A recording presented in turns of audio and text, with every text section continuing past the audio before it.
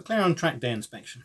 This is it. This is the official sheet from McLaren with a checklist what you go through in checking your McLaren before it goes on track. First off, lights. Seems obvious, but some track days do demand that your lights work, some not. Just checking lights are functioning, and also indicators if some track days do require overtaking by indication only. Next up is towing eye. Just pop out the front cover from the bumper. This is on a 675 LT. Literally unscrew it, screw it in, and make sure it's nice and tight, making sure it's going to be a recovery off the track if you do have problems. Next up is tyre pressures. Now, a lot is said about tyre pressures. Generally speaking, we will drop a tyre pressure down between 6 and 12 psi during the course of a day if it's a hot day. But our advice is always to start off on standard tyre pressures and drop accordingly as you go. You will call cars alarms on the dash, ignore them. Obviously, when they raise up in temperature on track, they will go up again. Just remember to put them back up again when you finish the track day. But generally go down during the day and then put up towards the end of the day to make sure you're safe going home. Next is oil level. This is crucial, absolutely crucial, because not many people do it very rough. This on a 675 LT shows you the procedure to go through. It's on the dash. Go through to your settings, left foot on the brake, right foot on the accelerator, floor it, and then it will measure the oil level on a countdown. Up to 2 minutes on a 720, and on the Sport Series, as shown on a 600 LT, it's about 45 seconds. Again, measuring how much is there in terms of process under the dash. Crucial to do this and keep doing it during the course of the day. We have seen cars do go through some oil on track days, but it's something to be very, very careful of. Low oil can cause fairly significant damage to the engines of these cars. It's something to be very, very wary of. We check every car that comes in, and throughout the day we'll carry on checking it. If you do need oil, obviously top it up. Obviously that means on the 675 LT, just obviously pop it up, and then there's an oil cap there. We only put small amounts in each time, no more than sort of 100 to 250 millilitres. So a quarter of a litre at a time, and then check again. It's very easy to overfill these cars, so we are very careful just topping out very small amounts each time. We use Mobil 1 Motorsport oil, same specification that McLaren use, obviously. We wouldn't do anything different. Once it's all done, put the cap back on, make sure it's tight, and obviously drop the lid back down.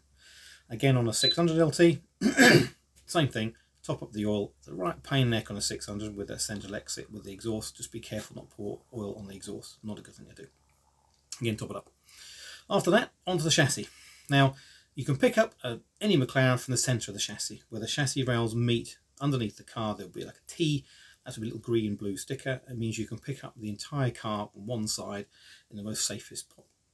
Ideally, use axle stands if you can. In this case, all we're doing is checking the tyres and wheels. But generally speaking, all you will need is a trolley jack if you have that with you. Pick up the car from the side.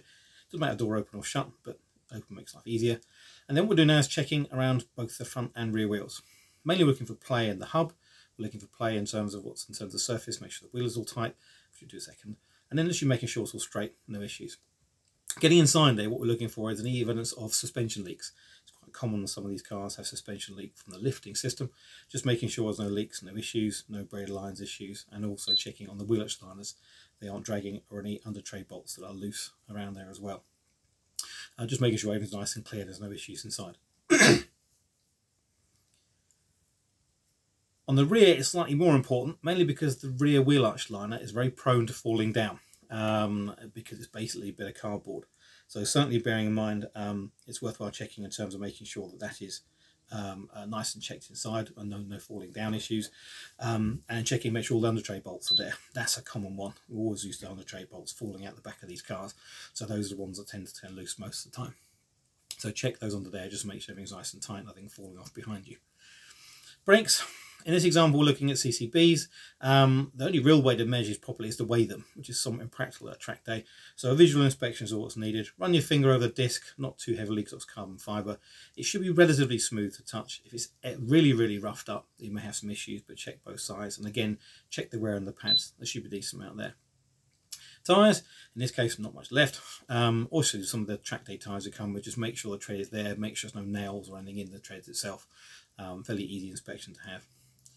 Lastly, obviously put your torque your wheels up, 130 Newton meters to each one, and check them throughout the day. It's quite crucial to make sure you check them because they will sometimes come loose during the course of the day, especially like to ride the curbs. Something to bear in mind as a measuring. There are other little checks we do as well, checking windscreen wipers, checking other switches and doors and mirrors, that kind of stuff that are on the list from McLaren. If needed on this video, by the way, down in it will be a link to the actual track day sheet. You can download it, and therefore you have a little tick off sheet when you're doing your own track day stuff. But hopefully this is useful enough for you to take your McLaren on track and just go through these minor checks, make sure you're safe all day. Okay, cheers.